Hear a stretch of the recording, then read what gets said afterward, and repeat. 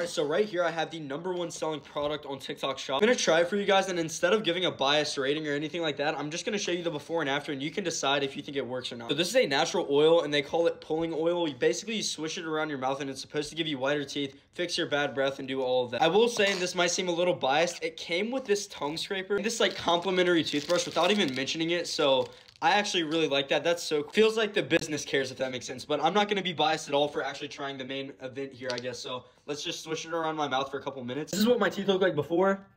Full on view. I'm in the sunlight, so you can pretty much see everything. So yeah, this is it. Now I'm going to put it in my mouth and swish for 5 minutes. Most people, let's be real, are not going to do this for 5 minutes, but if you're wondering why I spit that in the toilet, it's because you're not supposed to put oil down your sink drain, so probably avoid doing that. But here's the after results.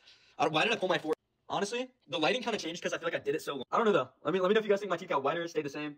I don't know. I would say it's definitely an acquired taste, like actual taste of the wash itself. Very minty, very oily, so obviously.